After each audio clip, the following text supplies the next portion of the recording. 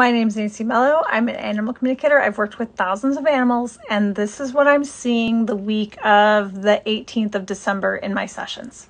As expected, with weather coming through, I'm seeing a lot of animals needing to be more warm. So if you're one of those that really keeps the temperature down and you can at all afford it, think about putting that temperature up a little bit.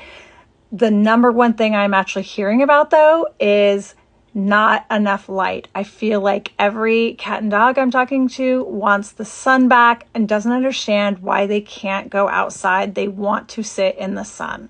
Not too many complaints about Christmas lights. I am hearing some complaints about loud music, which would indicate like holiday music, and also people coming over. So any fearful pets that you have, just make sure they have a safe space that they can go where they're not going to be overwhelmed by that kind of energy, whether